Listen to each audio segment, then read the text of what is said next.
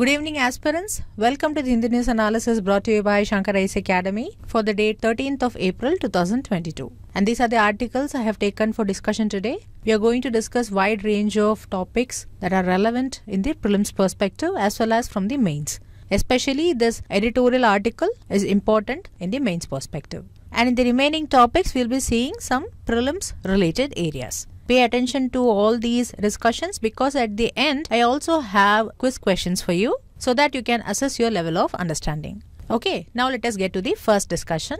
Now let us take up this news article. It mentions that the 3 cities of the world 2021 has been announced. See, this is a recognition or a tag that is given to the cities, and the news is that 2 cities from India have got this tag. So first let us know what is this 3 cities of the world, then we'll see the news article. See, this 3 cities of the world program focuses on urban forests. As you know, urban forests help to define a sense of place and well-being where people live, work, play and learn. So in this way, this program is an international effort to recognize cities and towns that are committed to ensuring that their urban forests as well as the trees are properly maintained, they are sustainably managed and they are duly celebrated. So who manages this program? It is managed by the FAO, Food and Agricultural Organization of the UN, along with the Arbor Day Foundation of the USA. Now who can apply to get this recognition? See, the municipalities of any size around the world can apply to earn this designation, Tree City of the World. See, apart from maintaining the urban forests, there is another main goal of this program, which is to connect the cities around the world in a new network. Here the cities will be committed to share and adopt the most successful approaches to manage community trees and forests. And to be recognized as a tree city, a community or a municipality must meet 5 core standards. These core standards illustrate a commitment to caring for its trees and forests. Here are the 5 standards. You can just go through it. They are establishing responsibility, setting the rules, knowing what they have and then allocating resources and also celebrating the achievements. Now, what are the benefits of this recognition? Actually, the 3 cities of the world provides direction, assistance and worldwide recognition for a community's dedication to its urban forest. So in this manner, the program provides a framework for a healthy, sustainable urban forestry program in our own town or city. But the program by itself does not provide any rewards. On the other hand, the reward is through the recognition, and the end result that is attained to obtain this recognition has substantial benefits. See, some of the major benefits are it will lead to more tree cover in the cities. So this in way will reduce the cost for energy, stormwater management and it will provide erosion control. Then it will also boost the property values across the communities. It will also help in building stronger ties to our neighborhood and the city. And finally, if this recognition gains publicity, then it will boost the tourism and its allied sectors in that particular city. So this in a way will generate more revenues. And that is why this program is important. So now what is the news today? The news is that 2 cities from India has gained this recognition in the 3 cities of the world 2021. And these cities are the city of Hyderabad and Mumbai. This is particularly special for Hyderabad because it already found a place on this list last year also. So this is the second time Hyderabad is declared as the tree city of the world. As per the data released by the foundation, in Hyderabad there are 3.5 crore trees which were planted with 500 volunteer hours over 2 years. And Mumbai also finds pride of place in the listing with having 4,25,000 trees that were planted with 25,000 volunteer hours. So these were the achievements by Hyderabad and Mumbai that gained them the tag of Tree City of the World. So these are the few facts that you need to know about this news article and the 3 cities program. Now let us get to the next discussion. Now let us take up this editorial article. What is it about? It is about the universal healthcare. In this editorial, the author of this editorial argues that universal healthcare has become a well-accepted objective of public policy around the world. It is because it has been realized not only in the rich countries, but even the growing countries like Brazil, China, Sri Lanka and Thailand, they are adopting universal healthcare. But still in India, it is not yet widely popularized. So author is suggesting that it is time for India to be on board with the idea of universal healthcare or UHC.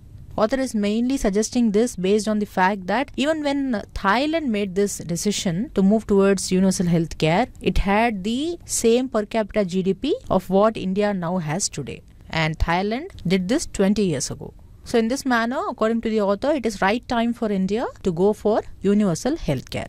And that is why today we are going to see what is universal health care. Then we'll see the different routes to achieve universal healthcare as suggested by the author. We'll also see some of the challenges associated with it. And finally, author is suggesting a new method called as HOPS. We'll see what it is later in the discussion. But before that, the syllabus relevant to this discussion is given here so that you can know how relevant this topic is for prelims as well as mains. Say in mains, in 2015 GS paper 2, we already had a question based on universal health coverage. Here you can see the question focuses on the involvement of private sector in providing universal health coverage. So universal health coverage or universal health care is a topic that is always relevant from the UPSC perspective. So pay attention to this discussion.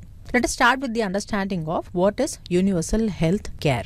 See, according to WHO, universal health coverage or universal health care means that all the people should have access to the health services they need when and where they need them without financial hardship.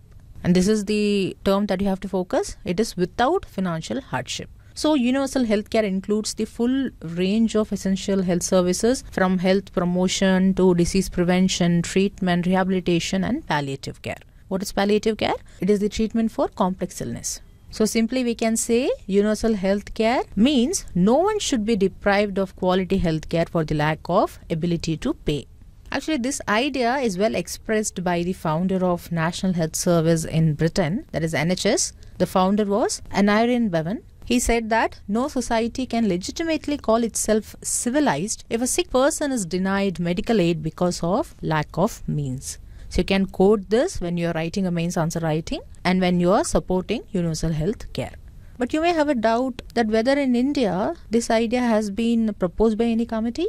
Yes, it is. It was already proposed by the Bohr Committee report of 1946. Here, a case was made for India to create its own NHS type healthcare system. NHS is National Health Service, which is existing in Britain. See, this NHS is the best example of universal healthcare. Now, this Bohr Committee is also known as the Health Survey and Development Committee. It was appointed in 1946 under Sir Joseph Bohr. Now, the report of this committee laid emphasis on the integration of curative medicine and preventive medicine at all levels. And the report also made comprehensive recommendations for remodeling of health services in India. So we saw what is UHC. Then we also saw that already Britain has UHC in the form of National Health Service. We saw the quotation by Handwritten Notes. And then we saw that Bohr Committee in India has suggested to go for a NHS-like health policy. So now, according to the author, universal health coverage or care could be achieved through different routes. One of the routes is public service and the other route is social insurance. Let us see the first route of public service. So what do you think it means? See, it exactly means what you think. It means healthcare is provided as a free public service, just like the services of a fire service or public library. So here the outcome is universal healthcare. That is, everyone would be provided with quality healthcare. Now note that this approach is a socialist project, but it even worked well in communist countries and even in the capitalist countries also, according to the author. So the first approach of public service is nothing but providing free public healthcare. Now the next approach is the social insurance approach. Now in this approach, it allows for private provision along with public provision of healthcare. But here the costs are mostly borne by the social insurance funds. This means healthcare will be provided in both government hospitals and private hospitals, but the cost or the bill will be taken care by the social insurance funds. Therefore, it will not be borne by the patient. So this approach will also have the same outcome, which is everyone will have access to quality healthcare.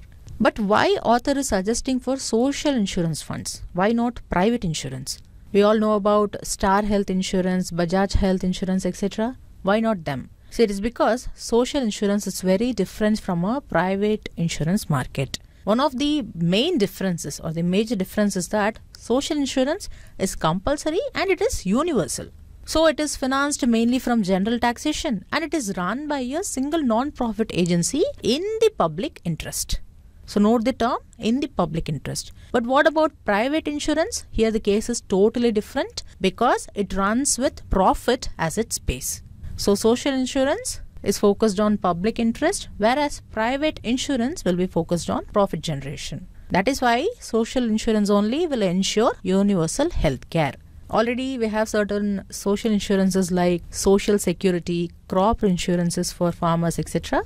So that is why author is also suggesting social insurance. Now in this social insurance approach, we'll be having a single payer system which makes it easier for the state to bargain for good price from healthcare providers. Other than that, there are also other models of social insurance, like there is a model in Germany.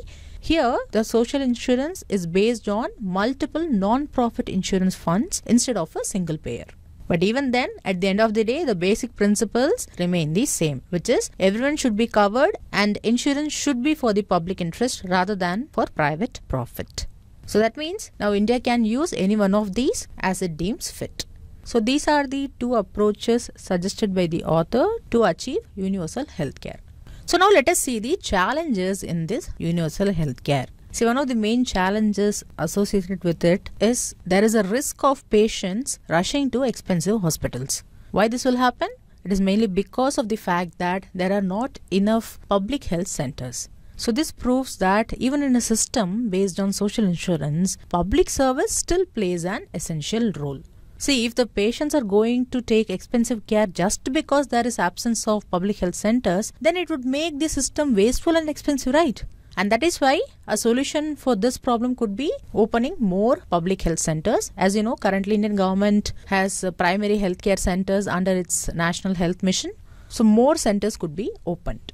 Now the second challenge is containing the cost. This is because both patient and healthcare provider have a joint interest in the expensive care. That is, here the patient wants to get better. On the other hand, the healthcare provider wants to earn money. According to the author, actually there is a solution to this problem. It is requiring the patient to bear one part of the costs.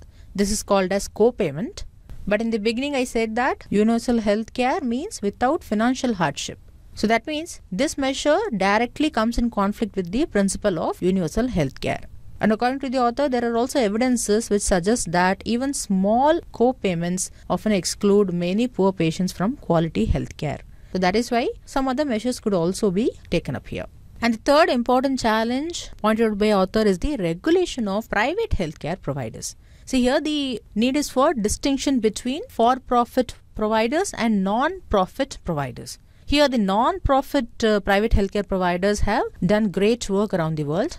But on the other hand, the for-profit healthcare providers, there is always a conflict between the profit motive and the well-being of the patient. And that is why there is a need for strict regulation. So these are the three important challenges pointed out by the author in the universal healthcare. Now listening to all these, what do you think is the best route for India? We can say that the NHS model based on plain public service approach seems to be the best option, especially for India. Here you should remember that most countries that have universal healthcare rely on a combination of public service and social insurance. But a vibrant national health service encapsulating the universal healthcare is hard to beat. But here again the problem will be in the private sector only, because they won't like the NHS model purely based on public service, because it will lower their profit ultimately. But here the suggestion is it is still possible to have a framework for universal healthcare that would be built primarily on healthcare as a public service. And in the due course, coverage could be achieved towards full NHS model. And here is where author is suggesting HOPS that I said in the beginning.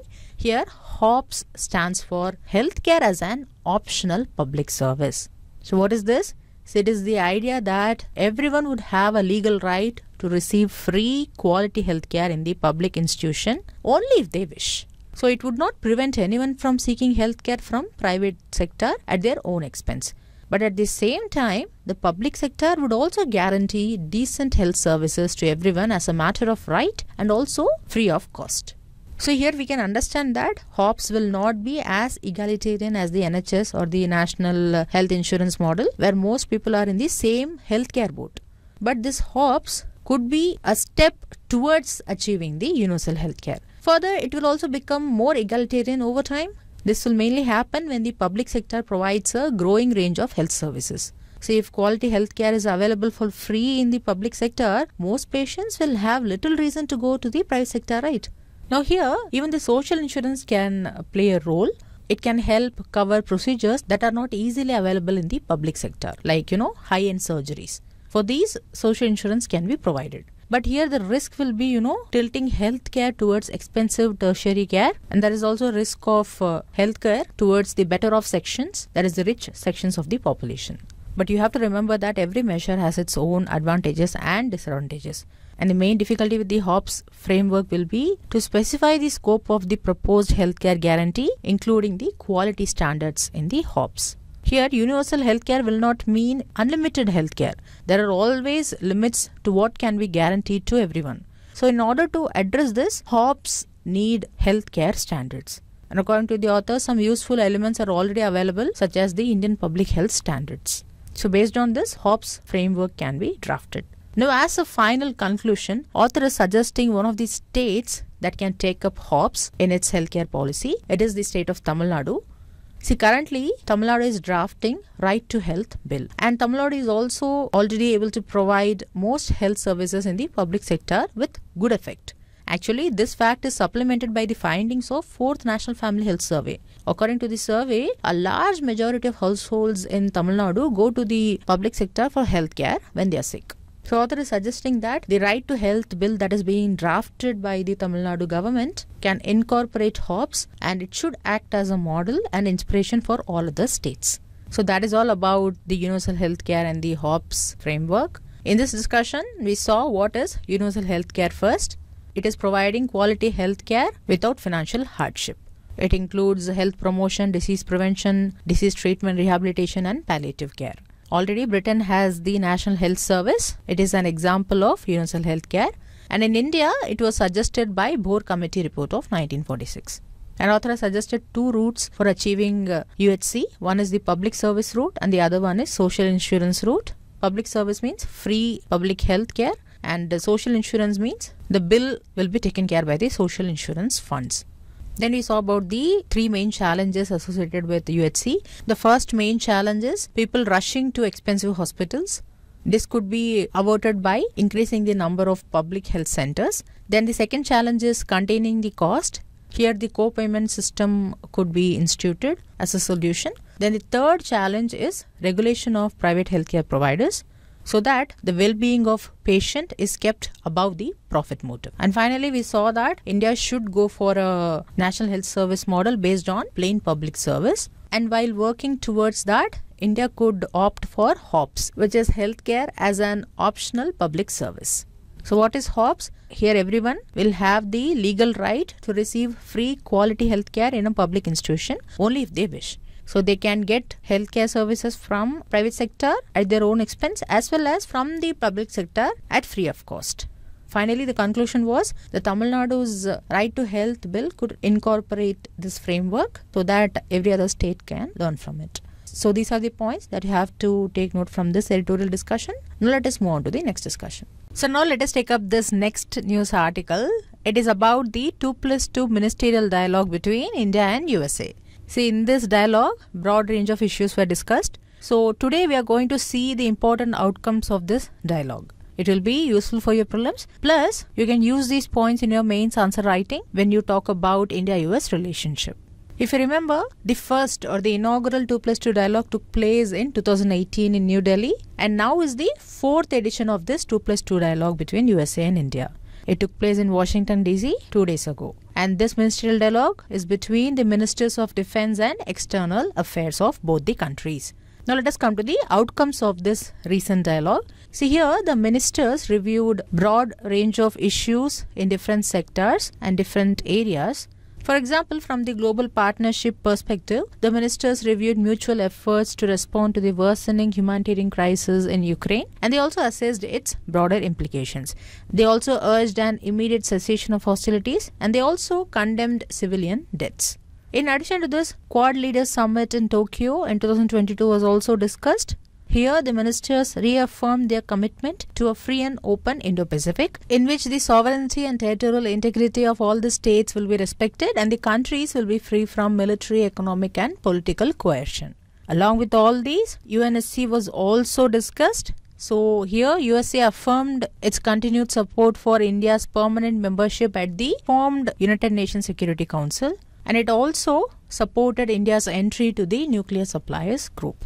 Now, under the economic cooperation, the ministers noted the substantial progress in negotiations for an investment incentive agreement, that is IIA. These agreements will be between the governments of India and USA, and this agreement provides a framework to continue to expand USA's investment in India. It will lead to private sector-led projects in critical areas such as renewable energy, agriculture, healthcare, etc. And then in defense cooperation also, many issues were discussed. Here, the ministers reaffirmed the ambitions for building an advanced and comprehensive defense partnership in which the USA and the Indian militaries coordinate closely together across all domains. The ministers also underscored the importance of cooperation in space, and they welcomed plans to conduct an inaugural defense space dialogue in the year 2022. They also discussed opportunities to further advance and deepen maritime cooperation. But most importantly, under the defense cooperation, USA welcomed India's decision to join the Combined Maritime Forces Task Force. See here, India will be joining as an associate partner to expand the multilateral cooperation in the Indian Ocean. So let us briefly see what is this Combined Maritime Forces. So it is a multinational maritime or naval partnership. It exists to uphold the rules-based international order. It was originally established in 2002. This Combined Maritime Force or CMF counters illicit non-state actors on high seas. Thereby it promotes security, stability and prosperity across approximately 3.2 million square miles of international waters. So this is a region that encompasses some of the world's most important shipping lanes. So in this manner, CMF also focuses on counter-narcotics cooperation, counter-smuggling cooperation, suppressing piracy, etc. And it also responds to environmental incidents and humanitarian incidents when requested. So through all this, CMF enables a free flow of commerce, it improves maritime security, and it also deters illicit activity by non-state actors in the CMF area of operations. And note that its headquarters is in Bahrain. And as of now, it has 3 combined task forces. One is focused on counter-piracy, and one is based on operations outside Arabian Gulf, and the other one is operations inside the Arabian Gulf. Totally, CMF has 34 member nations. Actually, it was 33 only, but last year in 2021, Egypt joined as the 34th member. But still, it is a force, right? So it should be commanded by someone. The CMF is commanded by the US Navy Vice Admiral, and its deputy commander is a United Kingdom Royal Navy Commodore. So we can say that CMF is under the control of US and UK. And now India will be joining as an associate partner to the Combined Maritime Forces Task Force. In addition to all these, other important matters were also discussed in the areas of counterterrorism, global health, science, technology, cybersecurity, space, environment, clean energy. We'll be seeing all these in the coming days in our editorial discussions. So with these points in mind, now let us get to the next discussion. So now we are going to take up this news article. Let us see what it says. It mentions that yesterday the Union Cooperation Minister has suggested that the elections to the cooperatives should be held in a democratic and transparent manner. He also urged that a body should be formed similar to the Election Commission of India to oversee the elections of cooperatives. In addition to this, he noted that Union government is preparing model bylaws to govern around 63,000 primary agricultural credit societies across the country. Now we know that cooperatives is a big subject, and that is why today we are going to concentrate on the PACS, that is Primary Agricultural Credit Societies. But why suddenly I'm going to discuss about it? Because already there is a question based on a rural cooperative system. Yes, we had a question on 2020 that was related to DCCBs, District Central Cooperative Banks. As you can see here, majorly it focused on the DCCBs, and there was also a question linking it to PACS, Primary Agricultural Credit Societies. I'll be discussing this question at the end in the practice prelims question session. But now we are going to concentrate on PACS only. Now to understand about PACS, you should know what is a cooperative bank. See, cooperative banks are the financial entities which are established on a cooperative basis and they belong to the members. This means the customers of the cooperative bank are also its owners. Now, these banks provide a wide range of regular banking and financial services. And you should note that there was also a cooperative movement in India that was started primarily for dealing with the problem of rural credit. Therefore, to assess the rural India, it established a 3-tier rural cooperative structure. In the first tier, we have the state cooperative banks which function at the state level. Then we have central cooperative banks at the district level. This is the tier 2, and that is why they are also called as district central cooperative banks. And at the third level, we have the PACS. So what are these? They are the short-term agricultural credit institutions. They cater to the short-term financial needs of agriculturalists. Now, particularly if you concentrate on PACS, this society forms base in the 3-tier cooperative credit structure, and it is a village-level institution. So it directly deals with the rural people. As I already said, they work on the basis of cooperative principles. Now, what they do is they provide short-term loan to rural people to meet their financial requirements. Apart from this, they also encourage savings among the agriculturalists. They also accept deposits from them, and they also give loans to the needy borrowers, and they collect the repayments. So in this manner, these PACS serve as the last link between the ultimate borrowers, that is the rural people, and the other higher agencies such as Central Cooperative Bank, that is DCCB, then State Cooperative Banks and the RBI. So how this PACS is formed? See, it may be started with 10 or more persons of a village, and the membership fee in the society is nominal, so that even the poorest agriculturalist can become a member of PACS. But you note that these members of the society have ultimate liability, that is, each member undertakes full responsibility of the entire loss of the society in case there is a failure. Now also note that the management of the society is under the control of an elected body. But what about its regulation? Does it come under RBI?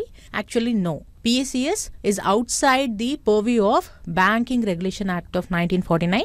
Therefore, they are not regulated by Reserve Bank of India. Remember this fact. It is very important. So, these are few facts you have to know about PACS. With these points in mind, let us get to the next discussion. Now, our next discussion is based on this news article from Hyderabad edition. It reports about an incident in which the governor of Telangana visited the houses of Konda Reddy tribe and she had lunch with them. Here the news is not important, but still I took this article because Konda Reddy tribes are important from prelims perspective. That is why we are going to see few facts about them. See, Konda Reddy tribe is one of the ancient tribes in India. They are one of the most backward tribal groups in the states of Andhra Pradesh and Telangana. They are living on the hilly terrains of Bison Hills, which spread in east and west Godavari districts of Andhra Pradesh along the banks of river Godavari. Now coming to the language they speak Telugu with outsiders. Now this tribe resides near the hill and river settlements, as I just said. So their main occupation is agriculture. They mainly cultivate tobacco and other grains. They also cultivate the crops in a distinct way called Podu. See, Podu cultivation is nothing but the another name of slash and burn agriculture or the Joom cultivation. And note that at present, the population of this tribe is only in hundreds and their livelihood is mainly dependent on other forest products like honey, gathering the medicinal plants, leaves, roots, etc. In this manner, they follow a very ancient pattern of life. Now, these tribal people worship gods of nature and every family has their family god or goddesses. Now, they also celebrate many festivals like Mavidi Panduga, Gongra Panduga, Pacha Panduga, etc. Now, another fact from prelims that you need to know is that this tribal group of Konda Reddy has been designated the status of particularly vulnerable tribal group from the states of Andhra Pradesh and Telangana. So, these are the facts that you need to know about Konda Reddy tribes. Now, let's get to the next discussion. So, now let us take up this last news article for today. It is the text and context article which is with reference to the election of President of India. See, the tenure of current president is going to end. So, the 16th presidential election will be held to elect his successor soon. So, in this context only, this article talks about the election of Indian president and the value of vote of an member of parliament and the member of legislative assembly. See, actually, the value of vote concept is quite important from UPSC perspective because already in the year 2018, we had a question on this topic. I'll be discussing this question at the practice questions session. So now let us get to the discussion. Before that, the syllabus relevant to this discussion is highlighted here for your reference. Now we know that the President of India is elected not directly by the people. Then how she or he is elected? Actually, Article 54 of Indian Constitution deals with the election of the President, and Article 55 stipulates the manner in which the election of President should be held. According to these two articles, President of India is elected by the members of Electoral College. So who are all the members of Electoral College? It consists of the elected members of both houses of the Parliament, that is the elected members of Lok Sabha as well as Rajya Sabha. Then it includes the elected members of legislative assemblies of the state. Then third, it also includes the elected members of legislative assemblies of Union Territories of Delhi and Puducherry. Okay. Here you should note that the newly formed Union Territory of Jammu and Kashmir as of now does not form part of this electoral college, but previously when it was a full-fledged state, it was part of the electoral college. Now these are the members of electoral college that elects the President of India. But who are all not the members? Note that the nominated members of both houses of the Parliament are not the members. Then the nominated members of the state legislative assemblies are not the members. Then the elected as well as nominated members of state legislative councils are not the members of Electoral College. And then the nominated members of legislative assemblies of Delhi and Puducherry do not participate in the election of President. So mostly the nominated members are not part of the election of President. So why this kind of system is stipulated by the Constitution?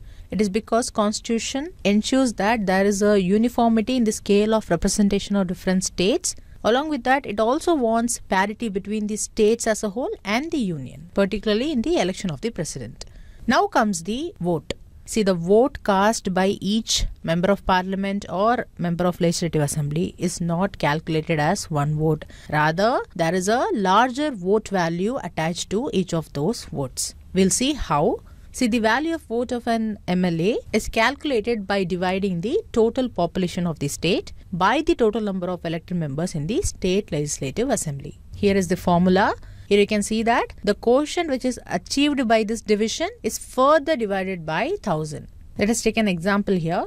Let us take Andhra Pradesh. According to the 1971 census, the total population of Andhra Pradesh was 2.7 crores. And the total number of elective seats in the state assembly is 175. So according to this formula, 2.7 crores divided by 175, and then it is further divided by 1000. And here the answer will be 159. So that means the total value of vote of each MLA from Andhra Pradesh is 159. And if you want the total value of votes of total Andhra Pradesh, then you have to multiply 159 into 175, which is value of vote of each member into the total number of seats. And similarly, if we calculate for Uttar Pradesh, it is 208. And note that this is the highest vote value. So Uttar Pradesh has the highest vote value for each of its MLAs. And similarly, Arunachal Pradesh has just 8. So the vote value of each MLA differs from state to state, and it's based on the calculation that factors in its population and the number of members in its legislative assembly. So vote value of each MLA is dependent on the population and then the number of members in legislative assembly. Now here still the 1971 census data is taken for population. It is because the 42nd Amendment Act of 1976 frozen the total number of seats in assembly of each state till the year 2000, and this was further extended up to 2026 by the 84th Amendment Act of 2001. So till 2026 only the 1971 census will be taken for this calculation. So this was for the MLAs. Now what about for MPs? Here, the value of the vote of an MP is calculated by simply dividing the total value of votes of all the MLAs of all the states by the total number of elected members of Parliament. Now here you should note that total value of votes of all MLAs of all states is 549,495. And the total number of elected members of Parliament would be the total members of Lok Sabha plus Rajya Sabha, which is 543 plus 233. It comes at 776. So, the total number of votes of all Rajya Sabha and Lok Sabha MPs would be 776 into 708, which is 549,408. So, this was for the MPs. Now, the total value of votes of MLAs we saw, and then for MPs we saw. So overall the total value of votes of the electors for the presidential election will be the value that we calculated for MLAs plus the value for MPs, which comes at 10,098,903. But why we calculate the value of votes? Now to understand that, first we need to know what happens in the election process. See, the presidential election is held in accordance with the system of proportional representation by means of single transferable vote. And here the voting is held by secret ballot. So this system ensures that the successful candidate is returned by the absolute majority of votes. So therefore, if a candidate is to be declared as elected to the office of president, then that candidate should secure a fixed quota of votes, which is 50% of the total votes cast plus 1. And the 50% is calculated by the total number of valid votes divided by 2 plus 1. Now here the total votes cast is nothing but the total value of votes which we calculated. Okay, don't get confused here. Now here the total value of votes that will be considered is the one that is obtained from the valid votes in the first round of election. See, actually each member of the electoral college is given only one ballot paper. And here the voter will be asked to cast his or her vote in a preferential order. That is, they have to mention the first preference, then the second preference, third preference and fourth preference, like that. Now what happens in the first round or the first phase is the first preference votes are counted. So assume that I am an MLA from Andhra Pradesh. We saw that the value of vote of each MLA is 159 in Andhra Pradesh. So that means my vote has the value of 159. So if I give my vote to candidate A, the candidate A will get 159. Now along with me, 10 other MLAs also vote for that same candidate A. That means the value of vote will be 159 into 10. It will be 1590 in total. So like that, for each state there is different value of votes, and based on that the total value will differ. So when the first round happens, in that first round the first preference will be taken, and based on that first preference, if assume that the total value arrived at is 89,000. So the target that will be set will be 89,000 divided by 2 plus 1. So this is the target that should be achieved by the presidential candidate to be declared as elected to the office of president. Now in the first phase, if any candidate gets this target, then that candidate is declared elected. Otherwise, the process of transfer of votes is set in motion. Here what will happen is the ballots of the candidate who secured the least number of first preference votes are cancelled, and his or her second preference votes are transferred to the first preference votes of other candidates. And this process continues till the candidate secures the required quota. So this is how the presidential election happens and the president is elected, and this is where the value of votes of each MPs and MLAs matter. So I hope you're clear about this concept because it is important for prelims. So with these facts in mind, now let us get to the last session of the day, which is the practice questions discussion session. So I'm going to start the questions discussion with this previous year question. It appeared in 2020. This question is about the district central cooperative banks. Let us take the first statement. In terms of short-term credit delivery to the agriculture sector, DCCBs deliver more credit in comparison to the scheduled commercial banks and regional rural banks. See, this statement is incorrect. Even though the focus of rural cooperative lending is agriculture, still the share in credit flow to agriculture by the rural cooperatives is less. According to certain data, it is only 12.1% as compared to 76% of SCBs and 11.9% of RRBs, that is regional rural banks. So when we compare them with SCBs, it is quite less, and that is why the statement is incorrect. Now the second statement. One of the most important functions of DCCBs is to provide funds to the primary agricultural credit societies. Now this statement is correct. We know that DCCBs are at the intermediate level and PSEs are at the grassroots level. And one of the significant roles of DCCB is to support and develop the primary agricultural credit societies. And in that way, it provides funds to the PSEs. Here, DCCBs mobilize deposits from the public and provide credit to the PSEs. So this statement is correct. Now here the question asks for the correct statements, and that is why the correct answer is option B, 2 only. Now let us take the practice question based on PSEs. It is a 3-statement question. First statement is, it provides loans but cannot accept deposits. This statement is incorrect. See, PSEs provides loans but only to its members, but it also accepts deposits. So statement 1 is incorrect. The moment you know that, you can eliminate option A and B. Now the second statement. It is regulated by RBI.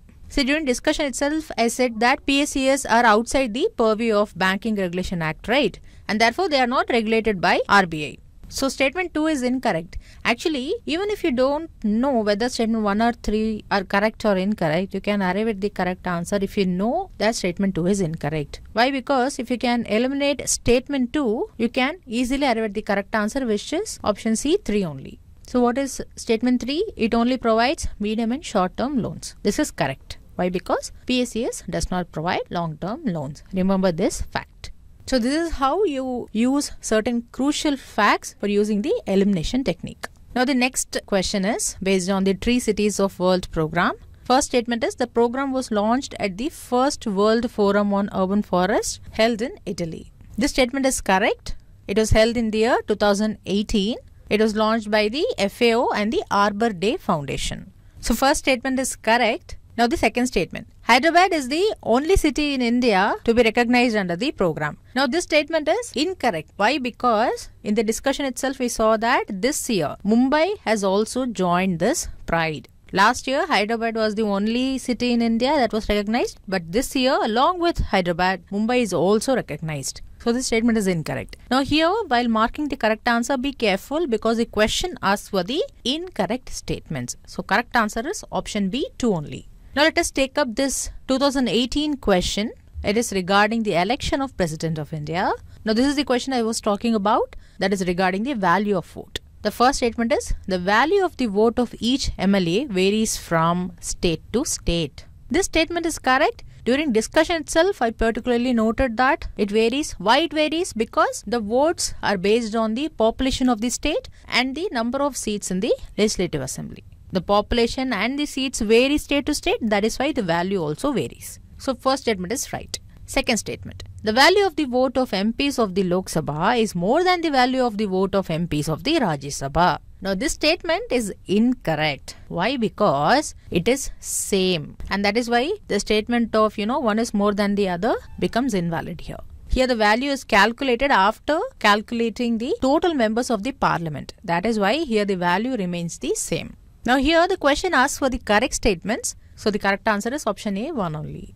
Now let us take up this question. It is on combined maritime forces. First statement, it is a multinational naval partnership which exists to uphold the rules-based international order. This is correct. We saw this during discussion itself. Second statement, India is a member of the combined maritime forces. See, this statement is incorrect because even now India has decided only to join CMF, that too as only associate partner and not as a member. So statement 2 is incorrect. And here the question asks for the correct statements. So correct answer is option A, 1 only. So with these prelims questions, I'm going to take the quiz questions. Today I have 2 quiz questions. Both these questions are based on the discussions on different news articles. If you have listened to it carefully, you can easily attend this question. And even if you are unable to arrive at the correct answer, go back to the discussion, listen to it again, and then try to answer these questions. You can post the answer in the comment section and I will tell you whether your answer is right or not. So with these prelims questions, I'm going to take one mains question. Interested aspirants can write answer to this question. So with this, we have come to the end of today's Hindi News Analysis. If you like this video, don't forget to like, comment and share. And also subscribe to Shankar IAS Academy YouTube channel for more updates related to civil services preparation. Thank you.